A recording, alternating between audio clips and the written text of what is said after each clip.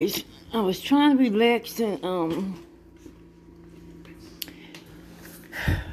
just relax in my bed, but they're doing my oxygen delivery, so I have to get up.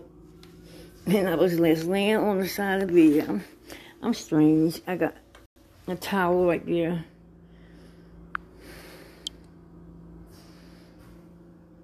And I'm just laying there playing with makeup. I told you makeup relaxes me. I couldn't really go to sleep, but I relaxed. And then I dozed off and wakes back up in the daytime. I don't know what it is. Instead of just staying asleep. So I just lay there, pop up on the pillow, and just playing some makeup. It just relaxes me. Not doing anything spectacular. I did do a wing, and I put the makeup on with my fingers. So this is the Vantage Oxygen Delivery. I'm coming. Here I come, 1 minute. Let me step out the way.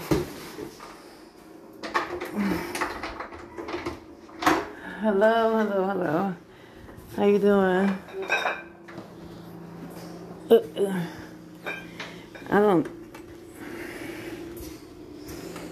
Okay. I have that one big empty one there, and we don't need that crate. Because I can't take that crate back. But this crate? No, I'll take this crate back. What crate you talking about you can't take that? This one right here. Oh no, I'm talking about the black crate I don't need. Yeah. How many did you bring me? 6. Okay. Yeah. This one right there.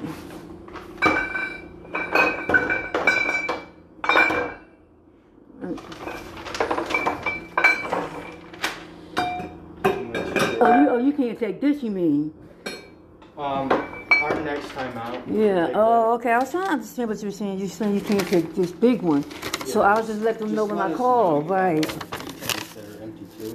Okay. All right. Okay. So 36. All right. Okay. Yeah. We had the electrical off in here yesterday. What's that? The electric went off in this building yesterday, and you should have saw me scrambling trying to get the portable on. I started panicking. You know, I never experienced that before. It's still going on right now. The election. It's still going on right now. No, electric. Oh, the electric. The electricity went off in here. Oh. So I had to get that together in the dark. You know? And so I said that I would always keep them prepared. You know what I mean? Yeah. So that was like, it never happened to me before. So I just automatically panicked. You know, so I had to make... How long did it go out for? About 10 minutes. Yeah, they say it happens like that when there's storms, but we didn't have a storm yesterday. If that happens, if it was off for like a long period of time, for like at least an hour or two, you'd want to give us a call. Yeah. Because I didn't have if you have yeah. tanks right here, you can use these. Yeah, exactly. That's why I had to hook it up. 5.5 hours here. Right, exactly. And I doubt the power will be out for that long, right. Yeah. That's why I didn't worry. It's just that it never happened to me before when it was dark. So I had to calm myself down so I can get the tank hooked up to even get back on the portable, you know? Mm-hmm. So it was good that it did happen. So and now... didn't give you any problems after it started back up there? No, that just kept beeping until the electric came back on. Okay, yeah. If that happens, all you gotta do is shut that off right there. Oh, okay. Stop the noise. Yeah. Okay. All right. Well, you have a good one. All right. Thank you and everything.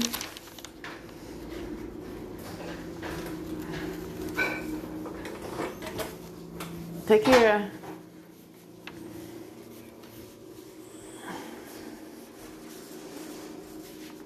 Yeah. So it's just like sharing my experience with you guys, my everyday experiences, as much as possible. And I have a headache, and I haven't had a headache in a long time, guys. And I went downstairs earlier to see if the UPS truck came with my alert thing. I think I probably went downstairs too early. I actually thought, oh, right, I haven't been getting any rest. I put some collagen patches on this morning and got a little bit of rest last night. So a couple more days of some proper rest, that'll lighten up some. And so I went to just check and see if my alert button came in the mail, and the UPS truck came. And at that point, it hadn't come. It had not come. Don't correct me, don't judge me. It's one or the other. Anyway. So it wasn't there. So, I haven't been across the street in the community, in the place, the community center over there. Erie County Services, where I used to go and have lunch, and I used to put it on the radio, the nice little place where they serve lunch and everything. So they still serve lunch, but it's bag lunch, and they still give out, the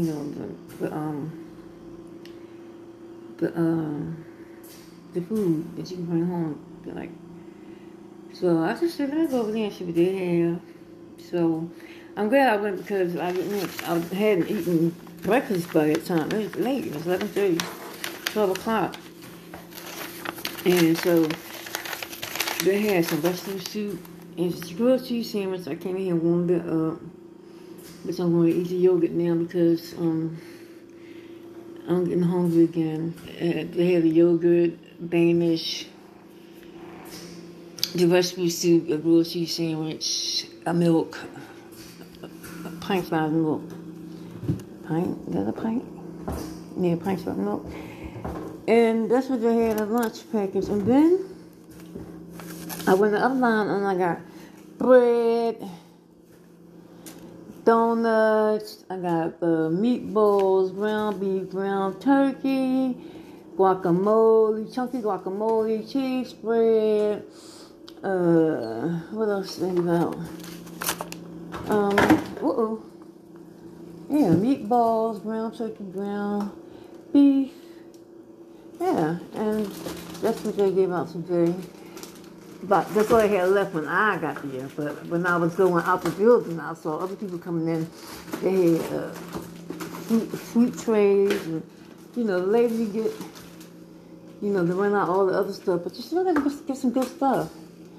So the meatballs, I don't really eat all that processed meat. I'm going to give it to my brother.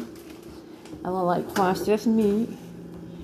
I will eat it, depends on where it comes from. I prefer not to. Now, if I had like a Wawa's meatball sub, Wawa meatball subs are good. So, I would be comfortable eating that. And not because it's any better, it's just that it tastes better. It's still probably not healthy for you because it is already processed meat. And again, it could be human beings. Could be human meat, you never know. I haven't eaten in there in years, I'm just saying. If I had to eat anything processed like that, I would eat. Wawa's sub sandwich. And you know what? Smack me because I'm lying. I did have a Wendy's burger. A Wendy's twice. Did jalapeno, cheddar cheese, and bacon sandwiches with the onion rings on it. It's a bomb. 1 minute, guys. I gotta open up the yogurt. It's a bomb, diggity, bomb, diggity. So I had that twice. But I think I had 4 of them because each time I went 2 sandwiches at a time, not that even both at the same time, just so I can have them the next day if I want to run. So So I'm stirring up this yogurt, and I wasn't planning on getting on here. I just got on here really because they said it was coming with the oxygen, and I wanted to see it with y'all. But now I'm on here, I'm just gonna talk real quick and lay back down. I got this headache, and I just took my medicine, so I should have ate first. Guys, I cried today. I always try to be so strong and appear to be so strong. You know. But I cried. I just told God, I'm so frustrated. You know.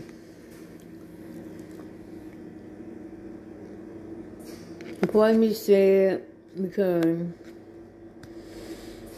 the expectations. I don't think it's an expectation. It's more so a comparison. Like, if I was my mother, if my mother was living,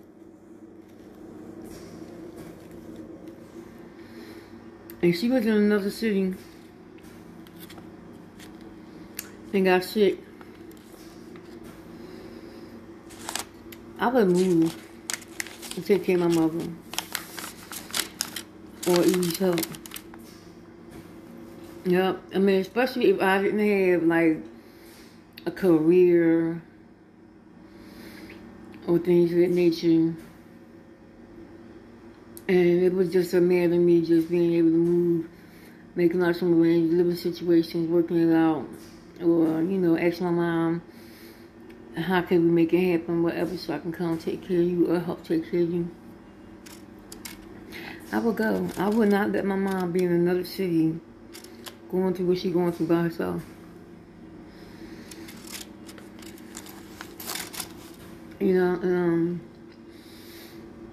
I'm not mad at my children because it don't mean they don't love me or anything like that. I never even had this conversation with them. I never even asked them to come. You know what I mean? It just was something that really came naturally to me when it came to my mom. But I know we living in different times, and then with this internet, some people are okay with this being the way of, as long as they see that you're posting and you're alright, you're talking like you're okay. And some people accept that to be their form of communication or staying in touch and everything, and it's okay with it. And I'm not, because I know as soon as I speak, just when I put this camera down, I have real thoughts, real emotions and stuff. And I know you do too. And that's stuff that, we don't share on Facebook or any other platform that we have. Most of us don't, and then some of us do.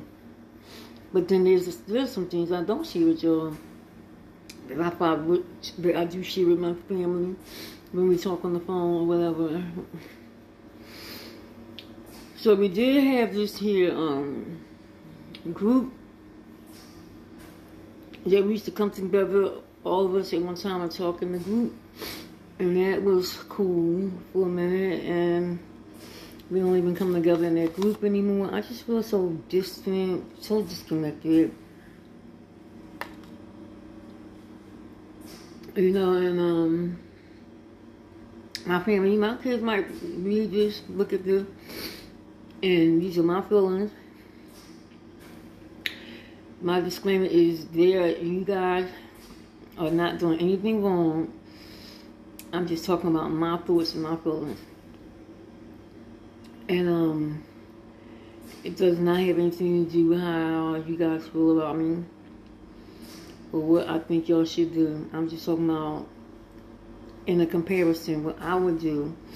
Now, I don't know if that's good or bad, right or wrong. It just is what it is. And I was talking to, somebody, and I'm talking about how I want to go home. I miss my family, just that and the other one. And they remind me, like, they're just children or adults. If they miss you and want to see you and all that, she comes to you. Why should you have to keep running the fool up because you miss your family? Obviously, they are okay with the way things are. They're not making no effort to come see you. They haven't been to see you. You know, why should you have to go to pull up here? Why they can't come up here? And this is what they said to me. And that's somebody on the outside looking in. And it made sense to me. I don't have those answers. I just know that times are different. You know, this generation is different. You know, I know that there are some children that probably would just, you know, take care of their parent or go help their parent or whatever if this live in another city. And then the ones who don't decide that that's something that they want to do or will do doesn't mean that they're wrong. You know, it doesn't mean that they're wrong. You know, I'm just saying what I would do if my mom was alive.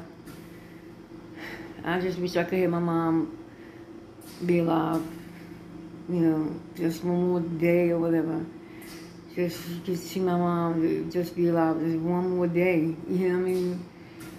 And I'll make it all worth it. You know, so I cried like today, like I haven't cried in a long time. I mean, the tears, I get welled up with tears and stuff, because for the most part, for the most part, I just have a level of acceptance and peace, you know. And the whole time within the nursing facility is one thing, but I'm talking about actually being out here and having to actually live and really take care of myself and stuff. It is not easy. It's overwhelming. It is, I'm telling you. And I only really, when I get back in my apartment, I feel safe. I feel safe. When I go outside, my anxiety, you know, is up, you know, because I gotta gauge myself, I gotta take my time, you know, it's just the curves sometimes, the paper, just a lot. It's just a lot, you know, and I just get overwhelmed, you know, and so I have to allow myself to, you know, be easy on myself, and just allow myself to have whatever experiences is coming along with my process. You know, I cannot be somewhere that I'm not. I'm not going to get there until I go through this process at this level. You know, and I don't have to front. You know what I mean? I don't have to front, you know, and act like it's okay every day. You know what I'm saying? You know, and then I also realized that I am exhausted, you know, tired, and I have not been stayed in my, since I've been in this apartment, I have not just relaxed a whole day and just stayed in my bed and just lay in the bed and just relax and just relax and just relax. You know, I just haven't. You know, and I said maybe that's what I need to do. Just lay down. Don't try to figure nothing out. Don't worry about, you know, anything. You know, and don't try to think about anything. The only thing allowing you to come into your thoughts is the things that the Holy Spirit is sending your way. Don't invite no thoughts. You know, just relax your mind and invite the Holy Spirit in with everything. You know, and I just cried out, God, you know, teach me how to heal. You know, I don't want to think about my family, the pain. I'm just tired of hurting. When I think about them, I cannot think about my brothers and sisters without feeling the pain. You know, and I just don't want to. I cannot X them out. You know, like they're always gonna be a memory of them. But I want to get to a point like I can think about them and it doesn't hurt. You know, it doesn't hurt. I cannot think about my brothers and sisters without hurting. You know, and I just say, God, heal me. What does it take?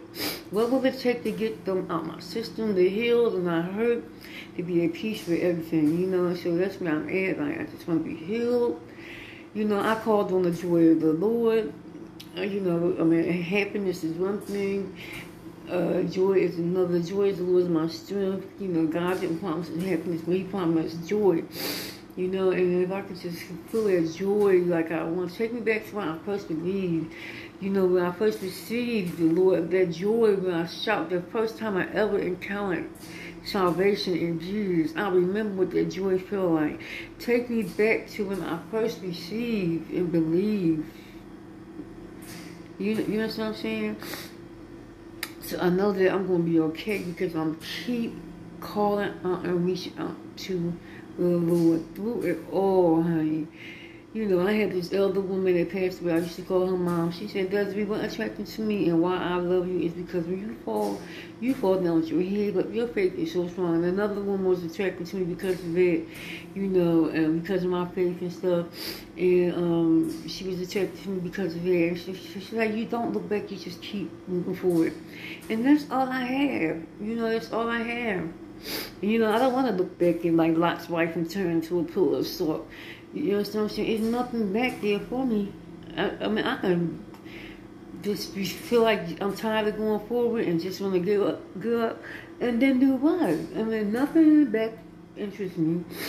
Nothing in the back interests me. And now that I have experience with this light, the light of the world, you know, and the light of Christ, like, when I get into dark places, listen, it's going to take something to stay there. It's going to take you something, some drugs, or get caught back up into sin just to stay there. Because I cannot get into darkness and feel uncomfortable with my light. No, I cannot. No. So I stay in the light place, you know what I mean? And where God sends me with the anointing to go in those places where it's dark so my light can shine. I go, but them places where He hasn't sent me in the darkness in the world of sin, that's a different darkness that I'm talking about. I'm talking about living in sin as opposed to visiting the dark places to witness. You know, that's my experiences, my understanding of what I visualize when I talk about darkness. You know, I ain't going to do all this and I'm talking. No, I can talk. You know, I ain't nobody to talk to but the camera and then somebody will listen later. But I came on here to share with y'all about my Vantage. That's what it's called, Vantage, not Vantage delivery. That's it. I got caught up into other stuff. So that's how my morning went. I'm off of here. I'm not going to talk for an hour. I'm not. Peace.